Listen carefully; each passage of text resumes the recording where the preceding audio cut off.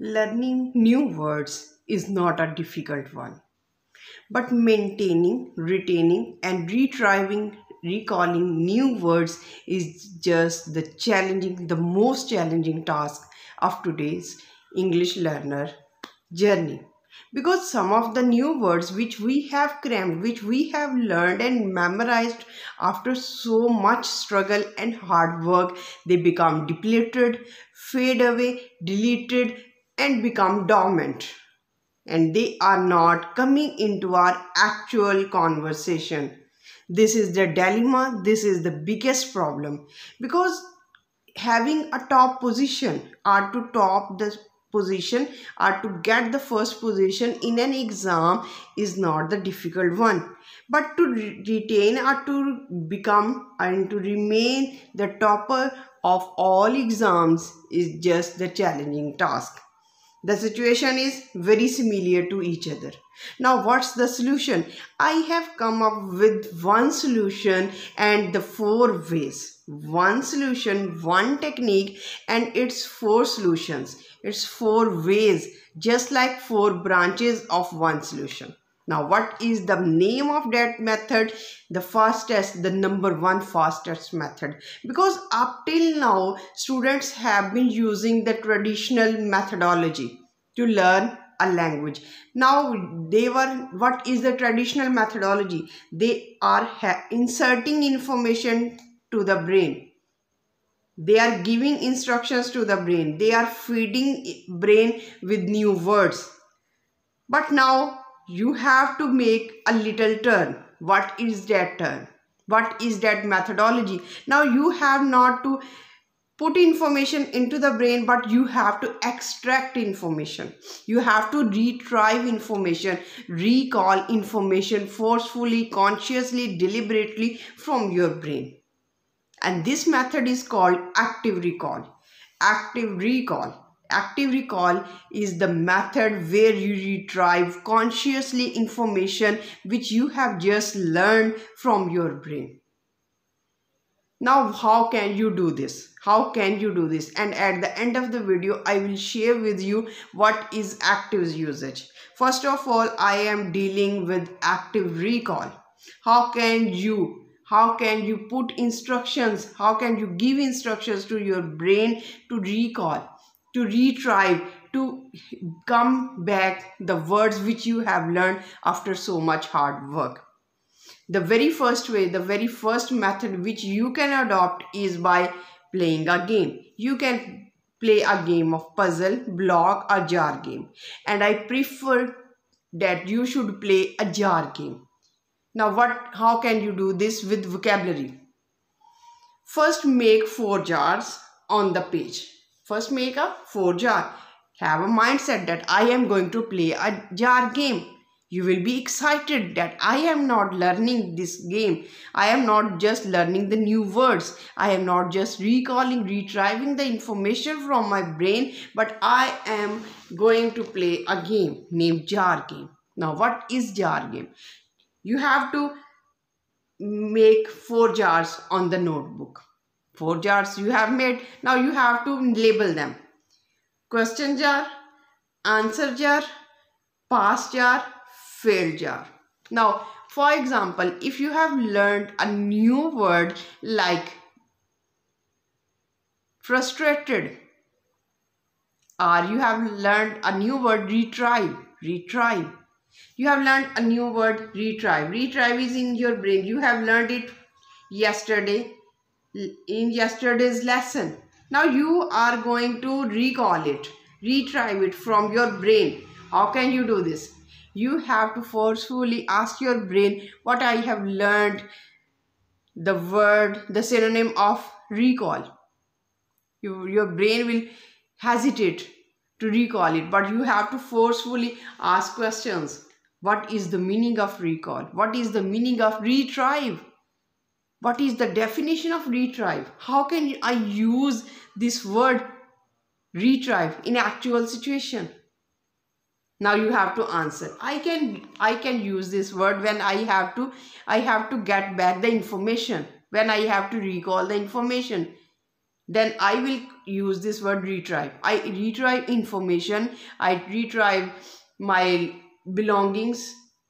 My belongings are, I retrieve my marks from the mark sheet.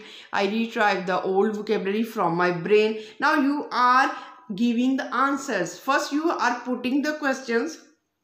You have selected the questions. Now you are answering the questions. And if you have passed all the answers, and if you got the answers of your keys, of your words, retrieve, you should put in the jar box, passed, I have passed. If you have not retrieved the information, if you are failing to get back the information, if your brain is hesitant enough, what you have to do, you have to tick the failed jar.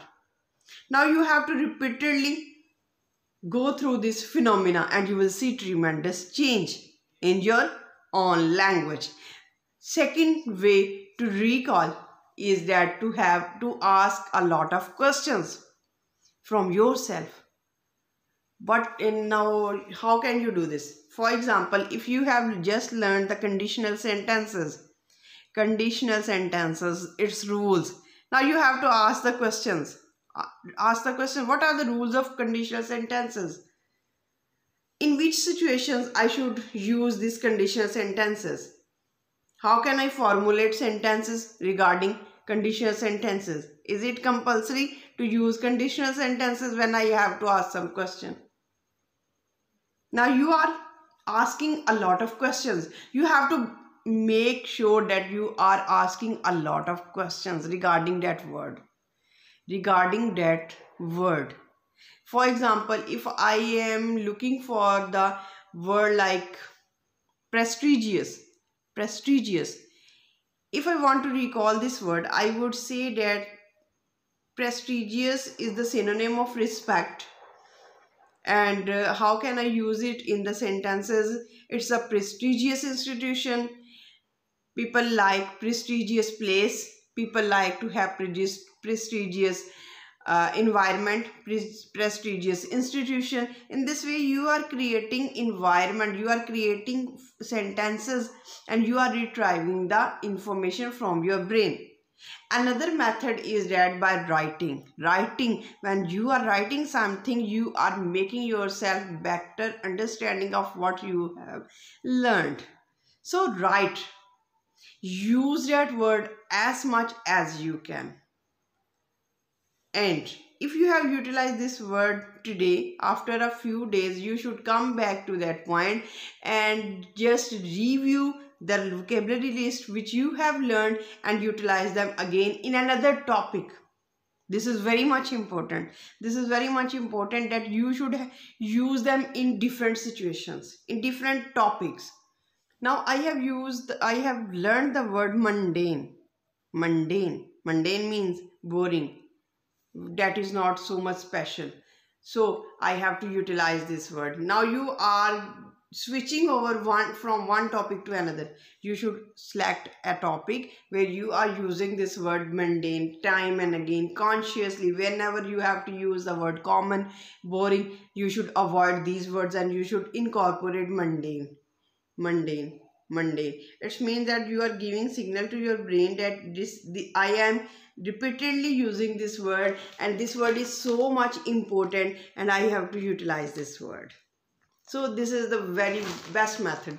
And now what is active usage? Active usage means that you are actively, deliberately using that word in actual real life situation, real time situation. When you are having a real conversation, you should force yourself to use that word.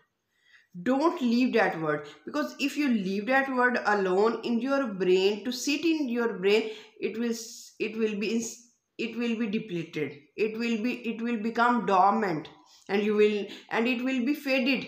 It will not shine in your memory. If you want to make the word shine in your memory, you have to utilize it. Utilize it as many times as you can. This is active usage, and by the means of active usage and active recall, you will be able to learn and to retain the words in your memory for a longer period of time.